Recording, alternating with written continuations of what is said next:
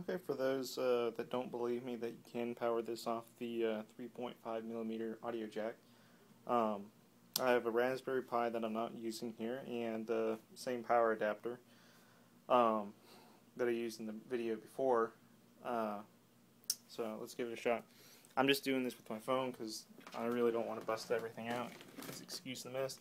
Alright, so this is the same one. Let's see if we can get the audio information there. So as you can see, it's about 5 volts, 1.2 amps, I believe. So I'm just going to toss this in here. Alright. And what you may not have noticed that I didn't probably, because I didn't think of it, was at the tip of this, let's see, shit, my bad.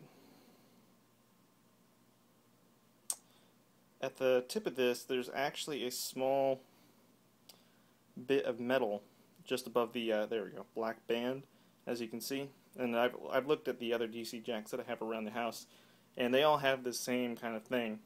So it's actually probably, as the other poster said, was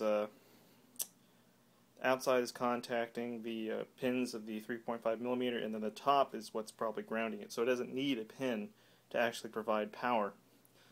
So anyway, here's the Raspberry Pi. I haven't made any modifications to it. It's the standard one that I got, I think, 2 weeks ago. I don't know.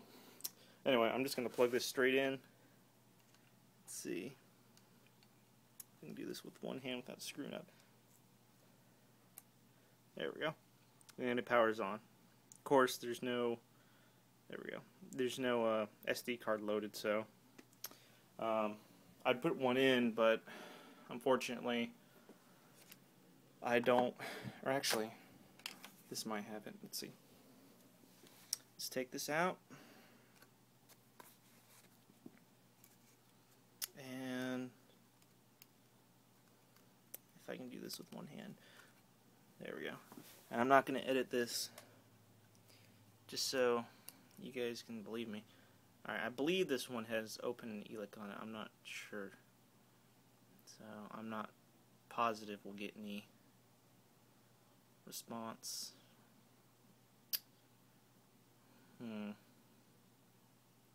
Yeah, I don't think this is the one that I put it on. Dang it.